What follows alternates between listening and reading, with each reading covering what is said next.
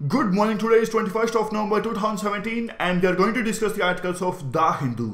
सबसे पहले देख लेते हैं कौन कौन से आर्टिकल्स आज हम डिस्कस करने जा रहे हैं। पहला आर्टिकल यहाँ पे एंटी प्रॉफिटरिंग अथॉरिटी से संबंधित है, जिसे बनाया गया है जीएसटी के अंदर। ऑब्जेक्टिव है जीएसटी काउंसिल के टैक्स रेट कम करने पर उसका फायदा कंज्यूमर्स तक भी पहुंच के, लेकिन काफी सारे कंसर्न्स भी हैं इस बॉडी से, डिस्कस करेंगे इस आर्टिकल में। उसके बाद नीचे ये आर्टिकल जर्मनी से संबंधित है। जर्मनी में विभिन्न पॉलिटिकल पार्टीज की जो बातचीत थी सरकार बनाने के लिए वो सिरे नहीं चढ़ पाई।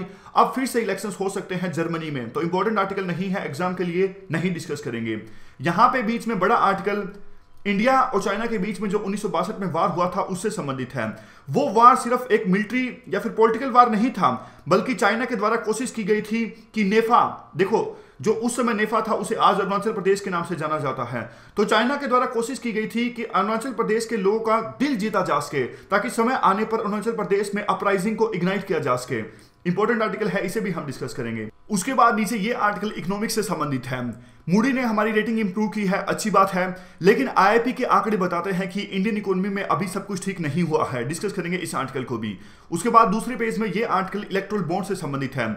सरकार ने पॉलिटिकल पार्टीज को जो फंडिंग दी जाती है उसमें ट्रांसपेरेंसी लाने के लिए इलेक्टोरल बॉन्ड्स इंट्रोड्यूस किए, लेकिन राइटर का कहना है ट्रांसपेरेंसी तो इससे नहीं आएगी, लेकिन ऑलरेडी जो थोड़ी बहुत ट्रांसपेरेंसी है वो भी चली जाएगी। तो इंपॉर्टेंट आर्टिकल है, इसे हम डिस्कस करेंगे। यहां पे ये आर्टिकल इंपॉर्टेंट नहीं है। केरला में जो पॉलिटिकल किलिंग्स चल रही है वहां पे सीपीएम और आरएसएस के बीच में उससे संबंधित आर्टिकल है, नहीं डिस्कस करेंगे। और नीचे ये दो आर्टिकल्स भी इंपॉर्टेंट नहीं है, इन्हें भी हम नहीं डिस्कस करेंगे। चलिए शुरुआत करते हैं। सबसे पहले हम इंडिया चाइना 1962 वार से संबंधित जो आर्टिकल है उसे डिस्कस करेंगे। मैप में जो आपको ये दिख रहा है नेफा, ये आज के अरुणाचल प्रदेश है।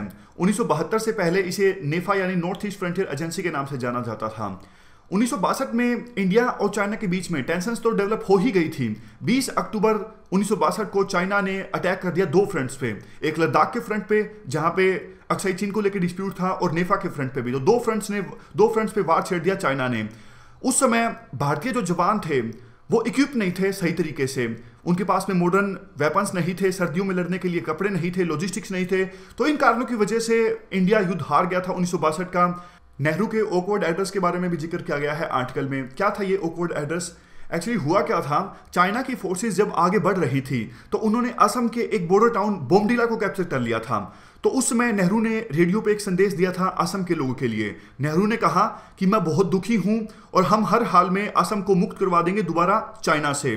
तो देखो कंट्रोवर्सी इसलिए क्रिएट हो गई थी इस एड्रेस पे कि अभी तो चाइना ने सिर्फ एक बॉर्डर टाउन को कैप्चर किया था, अभी से ये एज्यूम कर लेना कि पूरे असम पे चाइना का कब्जा हो जाएगा और उसके लिए इंडिया प्रयास भी नहीं करेगा, कोई एफर्ट भी नहीं लगाएगा। तो इसलिए काफी बड़ी कंट्रोवर्सी इस पे क्रिएट हो गई थी और असम के लोग काफी नाराज हुए थे कि आपने हमें अधर में छोड़ दिया, यानी पहले से ये एज्यूम कर लिया कि चाइना कब्जा कर लेगा असम पे और हम इंडिया कोई प्रयास भी नहीं करेगा। काफी ह्यूमिलिएशन का सामना करना पड़ा था इंडिया को इस वार के कारण। एक्चुअली हुआ क्या, जब चाइना ने वार स्टार्ट किया 20 अक्टूबर को दो फ्रंट्स पे, तो उस समय नेफा में जो सिविलियन ऑफिसर्स थे उनको लगा कि अब हमारा प्रशासन खतरे में है, इसीलिए 23 अक्टूबर को उन्होंने तवांग को छोड़ दिया और आगे जैसे जैसे इंडियन आर्मी ने रिट्रीट किया, सिविलियन एडमिनिस्ट्रेशन ने वैसे वैसे रिट्रीट किया। बहुत सारे रिफ्यूजीज आने लगे, तिब्बत से भी, नेफा से भी। कोशिश की गई कि उन रिफ्यूजीज को असम में रिहेबिलिटेट किया जाए, और वो भी परमानेंटली। क्यों? क्योंकि देखो उस समय तो ये लगता था कि चाइना ने अब नेफा पे कब्जा कर लिया है, चाइना किसी भी हालत में अपना कब्जा नहीं छोड़ेगा। वो बात अलग है कि 21 नवंबर 1962 को चाइना ने सीज फायर किया और चाइना वापस लौट गया। लेकिन हाँ, एक आश्चर्यजनक बात यह है कि सीज फायर तो 21 नवंबर 1962 को हो गया था, लेकिन चाइना की जो आर्मी थी वो 21 नवंबर को वापस नहीं लौटी। चाइना की आर्मी वहीं पे थी। चाइना की आर्मी वापस लौटी 17 जनवरी 1963 को। यानी आप कह सकते हैं कि मिलिट्री रूप से एक महीने वार चढ़ा 20 अक्टूबर से लेकर 21 नवंबर तक, लेकिन चाइना की जो आर्मी का स्टे रहा नेफा में वो रहा 3 महीनों तक। 3 महीनों तक चाइना ने क्या किया, वहां पे चाइना की आर्मी ने क्या किया? चाइना की आर्मी ने 3 महीनों तक हर एक कोशिश की कि जो इंडियन एडमिनिस्ट्रेशन के जो सेंटर्स हैं वहां पे उनको नष्ट कर दिया जाए। जैसे जो सरकारी ऑफिसेज हैं, गवर्नमेंट के स्टोर्स हैं, इक्विपमेंट्स हैं, फर्निशिंग्स हैं, वेपन्स हैं, उन सब चीजों को नष्ट कर दिया गया। लेकिन हैरानी की बात यह है कि वहां पे जो लोग रह रहे थे नेफा में, उन लोगों को चाइना ने कुछ भी नहीं कहा, किसी वुमन को मोलेस्ट नहीं किया। इवन जो सामान खरीदा गया वहां पे लोकल दुकानों से वो पैसे देके खरीदा गया, चाइनीज उनके लिए गिफ्ट्स लेके आए और हर तरीके से उनको कन्विंस कराने की कोशिश की गई कि हम आपके religion, custom, freedom of speech, इन सब चीजों का सम्मान करेंगे अगर आप चाइना में शामिल होते हो तो। मतलब एक ही है कि चाइना के द्वारा हर रूप से उनको कन्विंस कराने की कोशिश की, उनके दिलों को जीतने की कोशिश की गई। देखो नेफा के आसपास के रीजन की हम बात करें तो ये रीजन हमेशा से पिछड़ा रहा है, क्योंकि टेरेन डिफिकल्ट है, इस वजह से प्रशासनिक जो पकड़ है वो मजबूत नहीं है, विकास ज्यादा नहीं हुआ है इस रीजन में।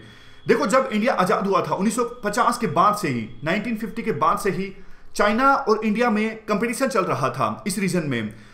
चाइना और इंडिया दोनों चाहते थे कि बॉर्डर एरियाज पे जो लोग रहते हैं उनकी लॉयल्टी, इंडिया चाहता था कि इंडिया की तरफ रहे और चाइना चाहता था कि उनकी लॉयल्टी चाइना की तरफ रहे। इसीलिए जो 1962 में ये वार हुआ, इस वार ने चाइना को एक अपर एज दे दिया। इस वार से चाइना ने शो किया कि हम बेनेवलेंट भी हैं, हमने सीज फायर किया और हम वापस लौट गए। और चाइना ने यह भी दिखाने की कोशिश की कि हम मजबूत भी हैं, इंडिया आपकी रक्षा नहीं कर सकता, हम आपकी रक्षा कर सकते हैं। समझ गए? तो देखो उस समय क्या हुआ, जब 17 जनवरी 1963 को चाइना वापस लौट गया, यानी चाइना की आर्मी वापस चली गई, तो हमारे जो ऑफिसर्स थे वो लौटने लगे वहां पे धीरे धीरे।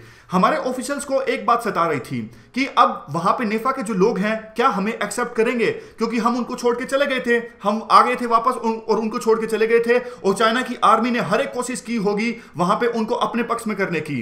क्या हमको वो फिर से अपनाएंगे, ऐसा भारतीय ऑफिसर्स का डर था। लेकिन एक्सपेक्टेशंस के ठीक विपरीत वहां के जो लोग थे उन्होंने इंडियन ऑफिसर्स का स्वागत किया, इंडियन ऑफिसर्स को सपोर्ट किया। लेकिन वो इंडियन ऑफिसर्स से नाराज भी थे कि आप हमें ऐसे छोड़ के क्यों गए, ऐसा क्यों हुआ।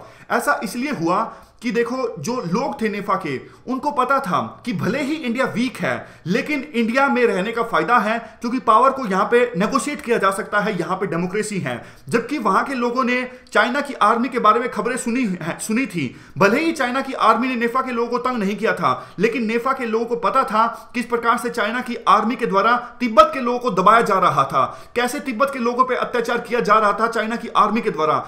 इसीलिए जब इंडियन ऑफिसर्स नेफा में पहुंचे तो वहां पे नेफा के लोगों ने इंडियन ऑफिसर्स का स्वागत किया, क्योंकि नेफा के लोगों को यह लगता था कि इंडिया में रहना ज्यादा सेफ है। तभी तो कहा जाता है कि चाइना ने 1962 का जो पॉलिटिकल या फिर मिलिट्री वार था उसे तो जीत लिया, लेकिन लोगों के दिलों को जीतने की जो लड़ाई थी वो चाइना हार गया। तो ये पूरा आर्टिकल था। अब क्वेश्चन देख लीजिए जो आपको अटेम्प्ट करना है। क्वेश्चन इसी थीम पर आधारित है, सिंपल है। इंडिया चाइना वार 1962 सिर्फ एक मिलिट्री या फिर पॉलिटिकल वार नहीं था, बल्कि एक ये लड़ाई थी नेफा के लोगों के हार्ट्स एंड माइंड्स जीतने की। कमेंट करना है आपको इस बात पे, 150 वर्ड्स में आपको आंसर देना है। कोर्ट भी देख लीजिए आगे ऐसे के लिए, there is a higher court then the courts of justice and that is the court of conscience, it सुपरसीड्स all the other courts. Gandhi ji ने यह बात कही थी। देखो भले ही इंसान जो बाकी कोर्ट्स हैं वहां से बच जाए सबूतों के अभाव में, लेकिन जो कंसाइंस की कोर्ट है यानी जो जमीर है उसको तो जवाब देना ही पड़ेगा, वहां से इंसान नहीं बच सकता। ऐसे में तो शायद ये कोर्ट इस्तेमाल हो ना हो, लेकिन एथिक्स में अलग से टॉपिक भी है कंसाइंस का, तो वहां पे ये कोर्ट को इस्तेमाल किया जा सकता है।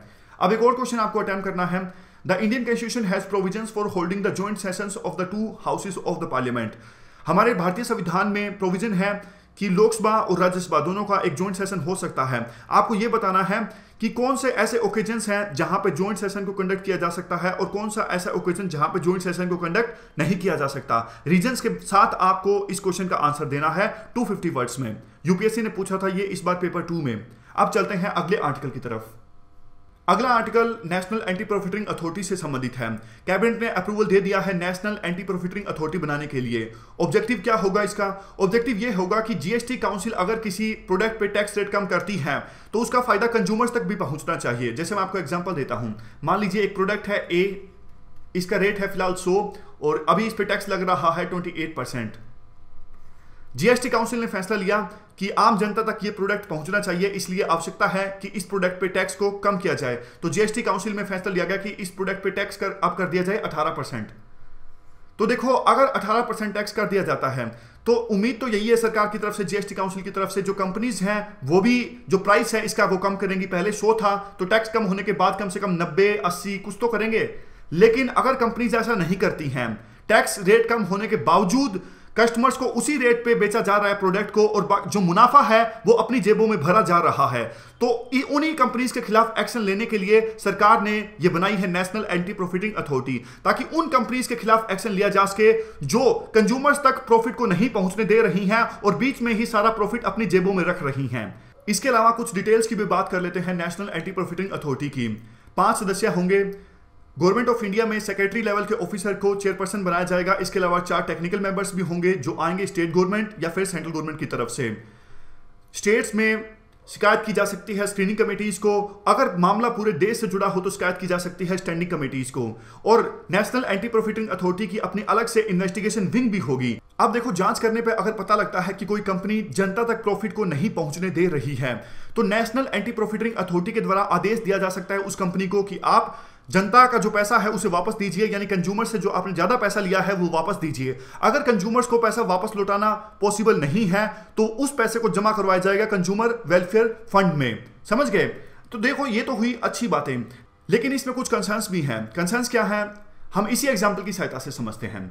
देखो, कोई प्रोडक्ट है जिसका नाम है ए प्रोडक्ट का रेट है अभी फिलहाल 100 रुपए और टैक्स लगा रही है सरकार, यानी जीएसटी काउंसिल 28%। जीएसटी काउंसिल ने टैक्स कम कर दिया 18%। अब जीएसटी काउंसिल और सरकार उम्मीद कर रही है कि ए प्रोडक्ट की जो कंपनी है वो भी रेट को कम करेगी, 90-80 कुछ तो करेगी, लेकिन कंपनी नहीं करती ऐसा। कंपनी का ये कहना है कि देखो, हमारी जो प्रोडक्शन की कॉस्ट है वो बहुत ज्यादा बढ़ गई है और हमारे लिए प्रोडक्ट का जो 100 रेट है वो बिल्कुल सही है। कंपनी का कहना है कि भले ही आपने टैक्स रेट को कम कर दिया हो, पहले 28% था, अभी आपने 18% कर दिया हो, लेकिन हमारे खर्चे बहुत बढ़ गए हैं, हमारी प्रोडक्शन कॉस्ट बढ़ गई है, इसलिए हम 100 से कम इस प्रोडक्ट का रेट अब नहीं कर सकते। अगर कम करेंगे तो हमें लॉस होगा। समझ गए अब मेरा कहने का मतलब क्या है? मेरा कहने का मतलब यह है कि सरकार के द्वारा यह पता लगाना कि कौन सी कंपनी की मंशा में खोट है वो बहुत मुश्किल है। कंपनी ये भी तो कह सकती है ना कि हमारी प्रोडक्शन कॉस्ट बढ़ गई है, इसलिए हम रेट कम नहीं कर रहे हैं। अब एक और बात आती है कि देखो, अगर किसी कंपनी के द्वारा अपने प्रोडक्ट का जो रेट है वो कम नहीं किया जा सकता है तो फिर मार्केट इकोनॉमी है ना, दूसरी कंपनीज भी तो हैं। अगर मान लीजिए ये ए प्रोडक्ट है, ए प्रोडक्ट की जो कंपनी है वो है एक्स, अगर एक्स जो कंपनी है ए प्रोडक्ट का रेट कम नहीं कर रही है तो इसी तरह का जो प्रोडक्ट है वो कोई दूसरी कंपनी भी तो बेच रही होगी ना, वो तो रेट कम करेगी तो जनता उस प्रोडक्ट को खरीद लेगी। तो मार्केट इकोनॉमी ये कहती है कि आपस में कंपनीज के बीच में कंपटीशन होगा और वो कंपनीज अपने आप रेट को रिड्यूस कर देंगी कंपटीशन के चलते। सरकार को इस बीच में इंटरफेरेंस नहीं करना चाहिए, ये कहना है आर्टिकल का। हाँ, एक बात जरूर हो सकती है कि डिफरेंट कंपनीज जो है वो आपस में कार्टेल बना लें। समझ गए? यानी मान लीजिए ए तरह का प्रोडक्ट है, खाने का प्रोडक्ट है कोई, और वो खाने का प्रोडक्ट कई सारी कंपनीज के द्वारा बेचा जा रहा है, 4 कंपनीज के द्वारा बेचा जा रहा है। गवर्नमेंट ने टैक्स रेट को कम कर दिया, 28% से 18% कर दिया, लेकिन वो चारों की चारों कंपनीज हैं, उन्होंने डिसाइड कर लिया कि कोई भी कंपनी जो है अपने प्रोडक्ट का रेट कम नहीं करेगी। आपस में कार्टेल बना लिया, जैसे जो ऑयल कंपनीज कार्टेल बना लेती हैं, इन्होंने भी 4 कंपनीज ने आपस में डिसाइड कर लिया कि चारों की चारों कंपनीज हैं वो मोटा मुनाफा खाएंगी और प्रोडक्ट का रेट कम नहीं करेंगी। तो इस चीज को तोड़ने के लिए हमारे देश में है कंपटीशन कमीशन ऑफ इंडिया। फिर से बोलता हूं, कार्टेल को तोड़ने के लिए हमारे देश में है competition commission of India. Competition commission of India का काम ही ये है, ये देखना कि कई सारी कंपनीज मिलकर आपस में कार्टेल तो नहीं बना रही हैं। अगर कार्टेल कोई कंपनी बनाती है तो उन पे कार्रवाई होगी। अगर कोई कंपनी मार्केट में बहुत ज्यादा डोमिनेंट है और अपने मनमाने ढंग से उन प्रोडक्ट्स के प्राइसेस को तय कर रही है तो उस चीज को तोड़ेगा कंपटीशन कमीशन ऑफ इंडिया। तो इसी थीम पे ये पूरा आधारित आर्टिकल है कि नेशनल एंटी प्रॉफिटिंग अथॉरिटी को अगर अप्रूवल अब मिल गया है तो ठीक से काम करे ये बॉडी, और जो इनोसेंट कंपनीज हैं उनको तंग ना किया जाए, एंटी प्रॉफिटिंग के नाम पे उनको हरास ना किया जाए। इससे तो ईज ऑफ डूइंग बिजनेस में जो हमने अच्छी रैंकिंग स्कोर की है वो भी प्रभावित हो सकती है। तो ये पूरा आर्टिकल था। अब चलते हैं अगले आर्टिकल की तरफ। अगला आर्टिकल इकोनॉमिक्स से संबंधित है। राइटर का कहना है कि यह अच्छी बात है कि मूडी ने इंडिया की क्रेडिट रेटिंग को इंप्रूव कर दिया है। अब सरकार आगे अच्छे स्टेप्स लेती है, यानी फिस्कल डिसिप्लिन को मेंटेन रखती है, फिस्कल डेफिसिट को बढ़ने नहीं देती, और स्टेट गवर्नमेंट्स के द्वारा भी पॉपुलिस्ट मेजर नहीं लिए जाते हैं। तो बाकी जो क्रेडिट रेटिंग एजेंसीज हैं जैसे S&P या फिर फिच, इनके द्वारा भी इंडिया की क्रेडिट रेटिंग को इंप्रूव किया जा सकता है। क्रेडिट रेटिंग मिलने से लोन तो आसानी से मिल जाएगा इंडिया को, लेकिन इकोनॉमिक सिचुएशन ठीक हो अभी ये कहा नहीं जा सकता। देखो 2017-18 का जो पहला क्वार्टर है उसमें इंडिया ने ग्रोथ रेट रजिस्टर की 5.7%। अभी दूसरे क्वार्टर के जो रिजल्ट हैं वो इस महीने के लास्ट में आएंगे, लेकिन IIP यानी इंडेक्स ऑफ इंडस्ट्रियल प्रोडक्शन के जो आंकड़े हैं वो आ चुके हैं। अप्रैल से सितंबर तक ये आंकड़े हैं। इसमें राइटर के द्वारा कहा जाता है कि ग्रोथ रेट जो है इंडस्ट्रीज में वो काफी कम है। सबसे पहले हम बात करते हैं इंडस्ट्रियल आउटपुट की। पिछले साल अप्रैल से सितंबर तक इंडस्ट्रियल आउटपुट में ग्रोथ थी 5.8%, लेकिन इस साल है 2.5%। मैन्युफैक्चरिंग फ्रंट पे देखें तो पिछले साल ग्रोथ रेट थी 6.1%, लेकिन इस साल ग्रोथ रेट है 1.9%। और सबसे लास्ट में इंफ्रास्ट्रक्चर और कंस्ट्रक्शन के क्षेत्र में पिछले साल ग्रोथ रेट थी 4.9%, लेकिन इस साल ग्रोथ रेट है 2% सिर्फ। फेस्टिव सीजन से पहले यह कहा जा रहा था कि त्योहारों के सीजन के बाद हमारे देश में डिमांड बढ़ेगी, कंजप्शन बढ़ेगी। अभी देखो अक्टूबर महीने के आंकड़े तो आए नहीं है, लेकिन सितंबर में जो डिमांड रही वो कमजोर ही रही। कुल मिलाकर राइटर का यह कहना है आंकड़ों के हिसाब से कि अभी इंडस्ट्रियल जो ग्रोथ रेट है वो 2012-13 के बाद सबसे वीक है। ये तो हम ऑर्गेनाइज सेक्टर की बात कर रहे थे। इन ऑर्गेनाइज सेक्टर में तो हालात और भी ज्यादा खराब हैं, जिनको काफी धक्का पहुंचा जीएसटी और डीमोनेटाइजेशन के बाद। लेकिन एक्सपोर्ट सेक्टर में कुछ अच्छी खबर है। वहां पे अगस्त और सितंबर में डबल डिजिट ग्रोथ रेट देखने को मिली, लेकिन अक्टूबर में थोड़ा डिक्लाइन देखने को मिला। वहां पे अक्टूबर में एक्सपोर्टर्स ने कहा था कि लिक्विडिटी क्रंच है, क्योंकि हमने रिटर्न्स फाइल कर दिए हैं जीएसटी के अंदर, लेकिन सरकार की तरफ से रिफंड नहीं मिला है, इसलिए हमारे पास में कैपिटल नहीं है कि हम एक्सपोर्ट कर सकें। तो ये हम बात कर रहे थे कि किस प्रकार से हमारे देश की फिलहाल इकोनॉमिक सिचुएशन है। राइटर लास्ट में कहती हैं कि देखो, अगर सरकार को अभी सही में अपनी इकोनॉमी को आगे ले जाना है तो जीएसटी और डीमोनेटाइजेशन के नैरेटिव से आगे जाना होगा और सही में स्टेप्स लेने होंगे। तो ये पूरा आर्टिकल था इकोनॉमिक्स से संबंधित। अब चलते हैं अगले आर्टिकल की तरफ। अगला आर्टिकल इलेक्टोरल बॉन्ड से संबंधित है। क्या इलेक्टोरल बॉन्ड्स हमारे देश में पॉलिटिकल फंडिंग में ट्रांसपेरेंसी ला पाएंगे या नहीं? शुरुआत में राइटर के द्वारा जिक्र किया जाता है पैराडाइज पेपर्स का। पैराडाइज पेपर्स में हमने देखा किस प्रकार से जो बड़ी मल्टीनेशनल कंपनीज हैं वो टैक्स हेवन कंट्रीज जैसे कि मॉरिशस, सिंगापुर में वहां पे सेल कंपनीज एस्टैब्लिश करती हैं और फिर राउंड ट्रिपिंग से इन्वेस्टमेंट होती है इंडिया में और टैक्स चोरी की जाती है।